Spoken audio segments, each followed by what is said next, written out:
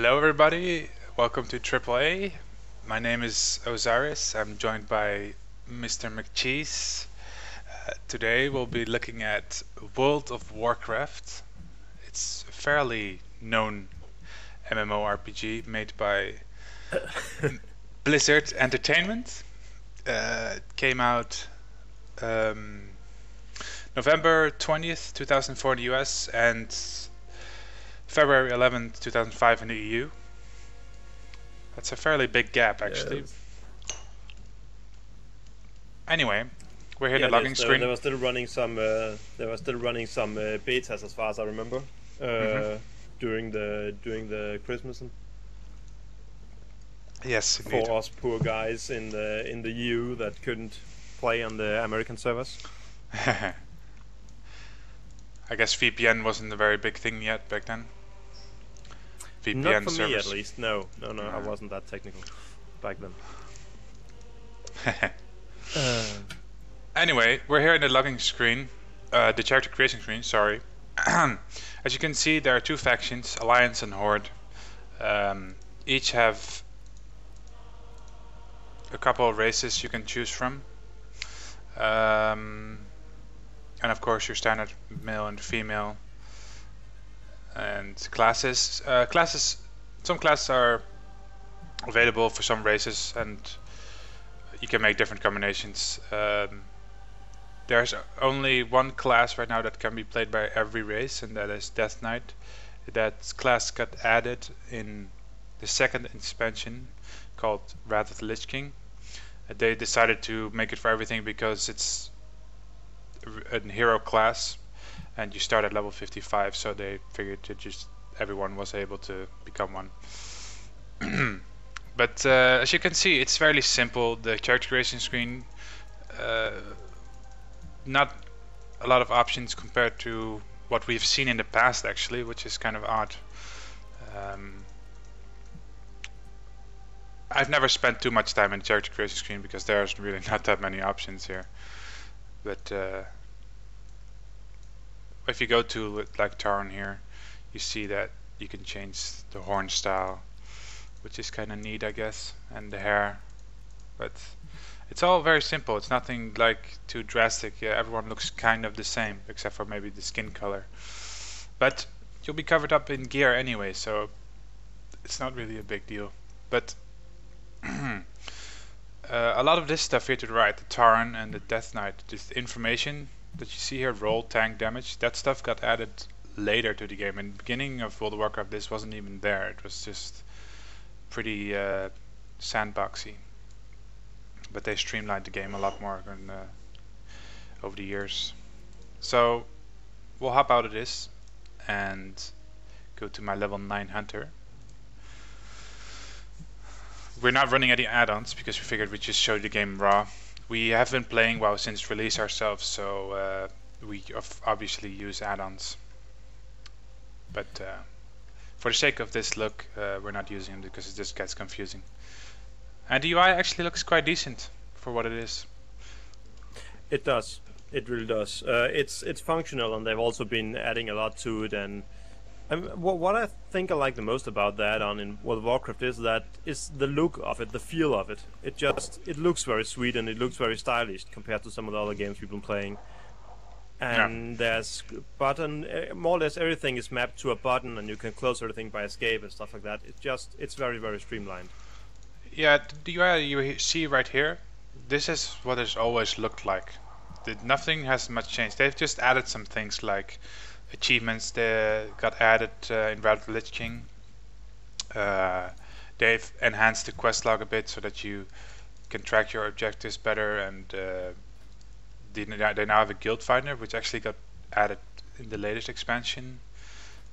Raid finder also got added actually in the latest patch.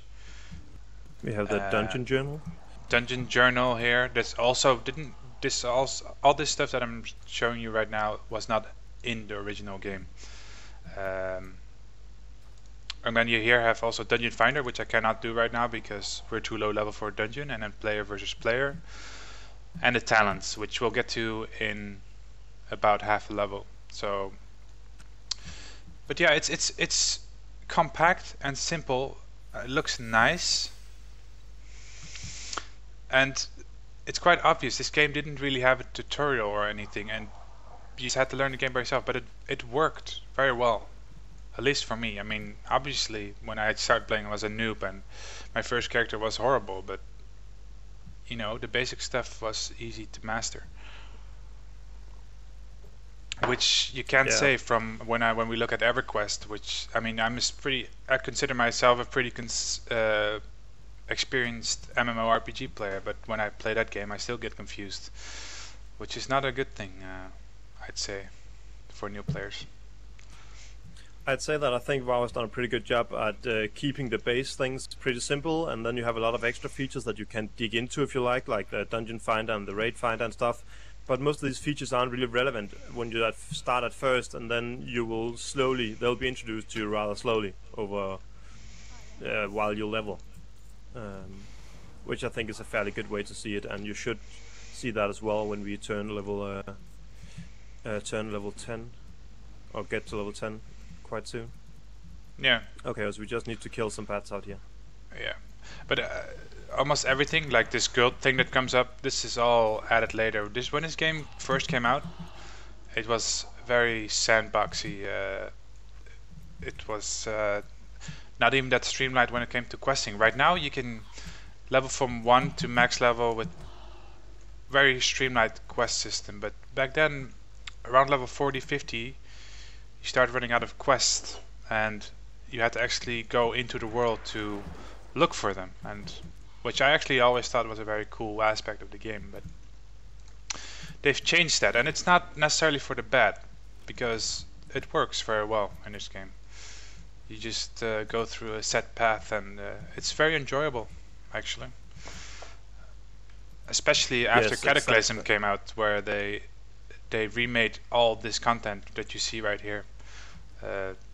These two big islands, which were in the main game, they completely revamped those and redid all the quests and all that. So it's very streamlined now. Yeah, so I've been playing the new zones, or the remade zones a bit here in the latest expansion, and they do feel very good. I mean, you are never in doubt of where you're supposed to go next. There'll always be a quest leading you to the next area or stuff like that, and every zone has like some major storyline it's going through, and everything just seems to be tied very well together, and you can just, from when you start your character until you are hitting max level, you will always have something to do. Yeah. On the downside, there isn't much exploration to it anymore. No, they changed the game significantly when it came to certain stuff.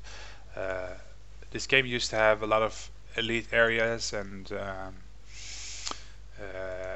like harder mobs where you need to be in a group in order to do it, and world bosses, world PvP, but they kind of stepped away from that, and the game as it is now very instance based. If you want to do something, you queue up for an instance or for PvP, and that's how you do it, which is not necessarily a bad thing, because WoW is really good at what it does when it comes to raiding and instancing. But it's also kind of sad that they completely stepped away from getting people out into the world. Yes, exactly. It is something you'll miss as an old player, and now we have been trying to play some other games, and it seems like they are at least having some more stuff to do out in the world, mostly because they don't have nearly as much instant stuff, at least. No. Oh, go away, bear. Yeah, there's a lot to say about it. I mean, if you like raiding and stuff like that, then this game is perfect for you. But if you're a lot of people, like the old school players, say that they've missed vanilla WoW, which is the original WoW, World of Warcraft. That's what we call it. But I don't think I would want to go back to it, because that concept doesn't work anymore. It's too old, because it's too time consuming. If any of you people have played Rift, then you know what I mean, because that that game is very much like original WoW when it comes to grinding, and I don't think that is the way to go. I want to go back in the world, but I don't want to spend hours doing one thing. But I think Guild Wars 2 is hopefully going to have a good answer to that, and I hope games like World of Warcraft will build after that at some point. I mean, there's no doubt that MMOs in general have been... If you've been following any particular MMO, you'll see how they've evolved, and most of the time you'll see some MMO coming up with a good idea, and then it just spreads out in the industry. Yeah. And same as WoW, they have taken other features from other games, and other features have taken things from WoW. So we'll almost definitely see a lot of new stuff, and we also have the upcoming expansion, Mist of Pandaria, that they are in beta with that right now, and they also made a ton of changes to the game. In Mist of Pandaria, which will add more to the game, will add new features and stuff that people have requested, and it will change some of the mistakes they've made in Cataclysm. Ozzy, I was thinking to go down to the Bulwark, and we can just fly down there. Yes. Okay. Where are you? If I could find the Bat Handler. The Bat Handler is back here. Yeah. Yeah, it's I don't know. Blizzard has always made very drastic changes every expansion. Like the talent systems, talent trees have been revamped multiple times to make more convenient, easier, and streamlined. Some people say it's better, some people say it's worse. And now in Mist of Pandaria, they're even gonna just completely, pretty much annihilate the conventional talent tree as we know it. You're just gonna get a few options where you can choose certain spells to use, which is actually, when I think about it, it comes with more customization than it does now, because now you're kind of restricted into one area. But with that system, you can actually choose a bit more variety with what you want to do, which will be interesting. Should be able to show that any minute, I suppose, when we reach level 10. Yeah. Okay, just got 2 quests here. With those 2 done, we should actually be level 10, I guess. Yeah.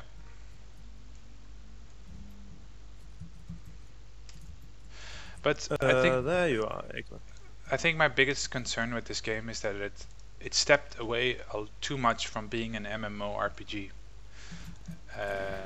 to being too much of a sort of mini game inside a game. We talk about this a lot. Me and Cheese. In many ways, it feels like that. Yes. Which we can say because we've been playing it a lot and been discussing this topic quite a bit. But yes.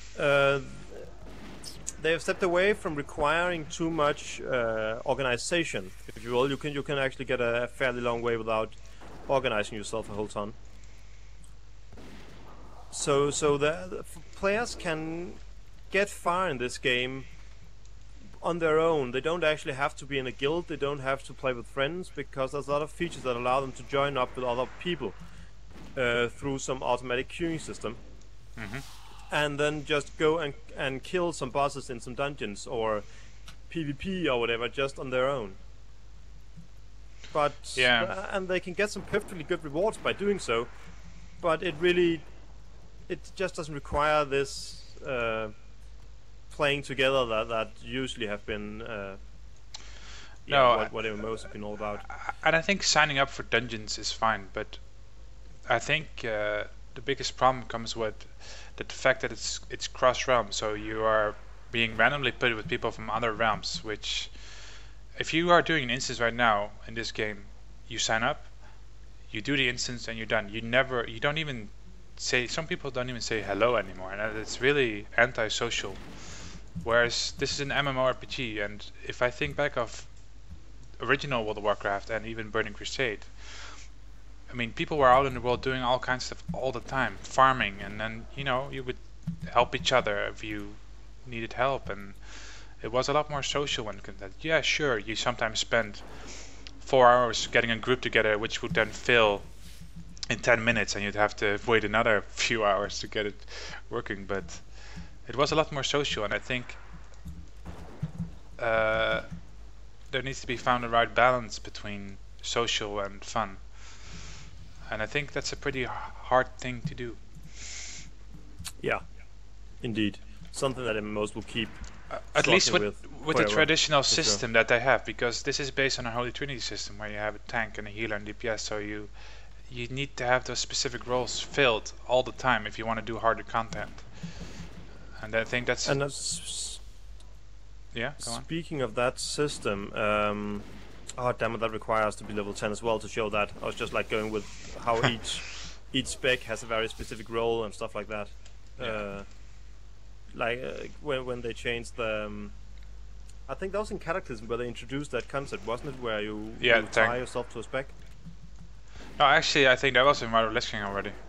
I mean, you could sign up as a tank, for an instance. Oh yeah, but I was thinking that when we reach level 10, we have to choose a spec actually, because we can't... that's Cataclysm, yeah. And from there on, it's actually you're very much tied to one specific role. I mean, it's something they've been working towards. So I'll start over on this. Every class in the game has 3 different specs or specializations. So you have like, if you like, I'm a warrior in it right now, and if I like to be playing it as a tank, I can choose to specialize myself as a defensive warrior, but I can also be a damage dealer instead. And that is something you have to choose very early on. You are, of course, able to respec as you can in any good game, more or less. But you choose that specialization very early on, and there's not really any gray areas to it anymore. It's just you are either a DPS or you are a tank or you are a healer. Yeah. Nothing in between. There's not even a support like you have in Rift. There's actually a support class. You can sign up as a support. Okay. Yeah, there was support classes, but there was classes that were designed to be support classes, but they've been working hard to get rid of them. They go with the philosophy that every class should bring something, so they all support in some way. That's Blizzard's philosophy. Not so that I think that's a bad way, because if you no, look it's at how not. But the earlier support classes were designed, they were pretty horrible. Yeah, but stuff like at least Paladin that had to buff a lot. Yeah, that was bad, but you have to think that hybrid classes were really hybrid in the beginning of World of Warcraft. If you were a paladin, you could tank a little, you could heal a little. I mean, you weren't good at it in any of this, but you could help out. When your group was about to fill, your paladin could easily take a few hits or put on a few heals or something like that, and it worked. But they went with a strict design where everything needed to be streamlined, and you know, it works well for what it is, but it's stepping far away from being... It's a design choice. It may very well work if you to have a game that's more... we need to kill these as well. Yeah, some Scarlets. If you have a game that's also based on having design support classes, that might work very well as well. It's just a choice they made to say we are sticking with the Holy Trinity system, and everybody are able to bring something to the game. You shouldn't be relying on any particular class. You're more or less only relying on the different roles that they have. But I think it has a lot to do with that this game became a min-maxing type of game, where if you're DPS, you just go one way and you max a certain stat, and you don't have another way to go. That's really what this game turned out to be, rather than I decide what I do. And it doesn't work in raids anymore either, because if you say like, well, I'm going to be fire mage, and you don't do enough damage, then you're going to be forced to be an arcane mage. And I kind of find that sad that they kind of force people into certain roles. That's just going to be the difficulty of it. Yeah. Because the community has turned into something that is very focused on being the best it can, or that every player must be as good as he possibly can, which means that given you have 3 specs, some classes have 3 specs that are all DPS orientated, and that means that if one of the specs perform better than the 2 others, players who don't pick that particular spec would be considered bad players, which might not be the case. They may just prefer to play like that. Exactly. Exactly. So here we have level 10. Level 10 you get this pop-up and you have to choose your specialization that we just talked about. Me being a hunter, the only thing I can do is being a damage dealer. There are a few pure DPS classes in this game, and hunter is one of them.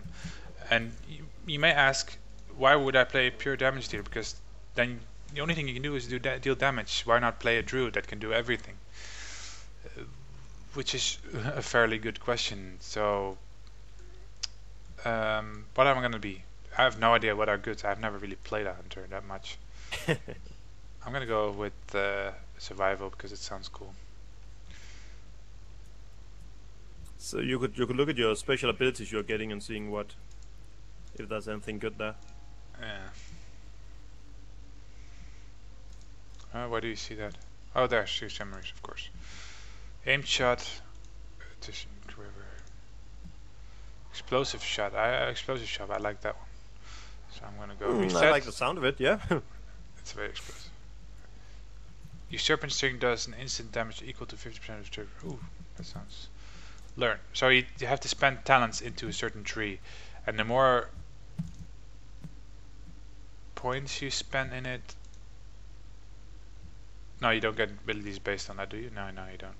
That's a different game. That's Rift.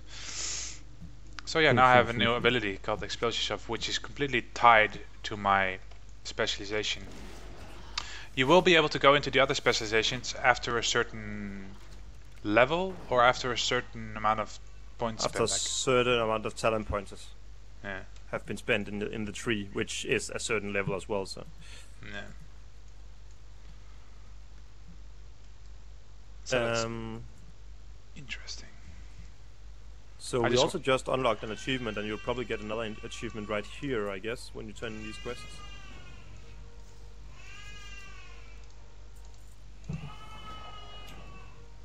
You did not. Interesting. I got the 50 quest achievement. Yeah, because I remember I deleted that one quest, Murloc quest. Ah, yeah, that's true. So yeah, they have a pretty. Oh, you want to go down that route? Right.